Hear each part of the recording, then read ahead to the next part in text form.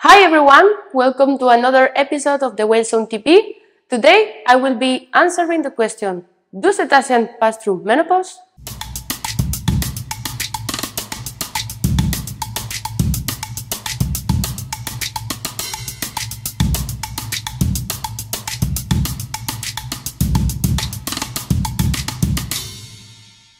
So, first of all, what is menopause? Menopause is a period in a female's life cycle when they stop being fertile and also they stop reproducing. But not all the animals pass through it. In humans and some species of toothed whales like killer whales, surfing paddle whales, belugas, narwhals, false killer whale and sperm whales, the females they can live for decades after stopping reproduction. But why do some species have menopause? So there is some theories trying to explain this question. The most accepted one is that females they pass through the menopause because it's crucial for the survival of the offspring and the grand offspring. So this fact could also explain why the females they have longer lifespan than the males.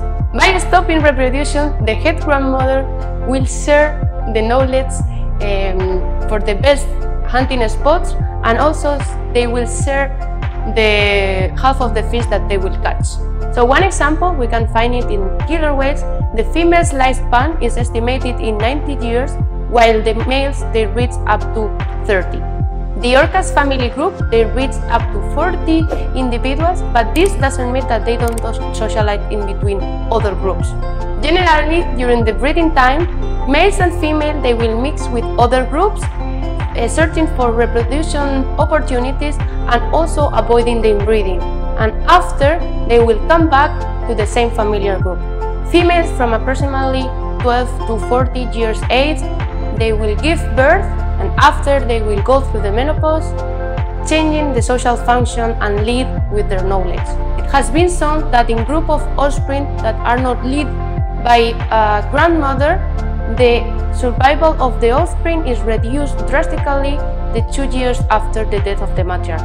A recent study showed that the grandmothers they protect more their sons from getting injured in fights with other killer whales, but there is no evidence in daughters. They believe that this has more evolutionary sense to protect their sons because they can make more babies, so they are more potential to pass on the mother bloodline.